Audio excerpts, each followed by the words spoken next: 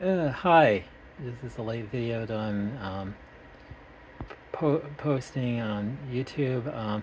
This is me getting the Atari 2600 Plus, and this is the system right here. And I got Pac-Man 4K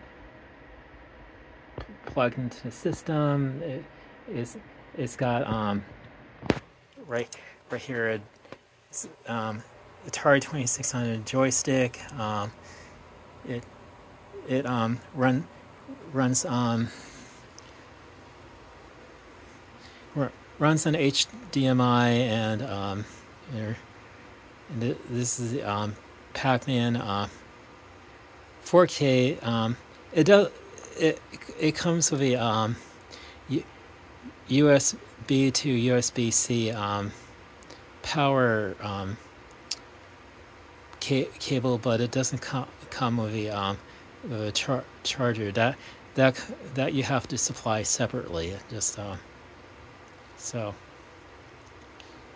so far it's running good.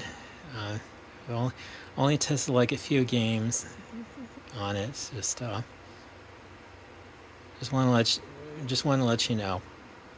Anyway, have a good rest of the day.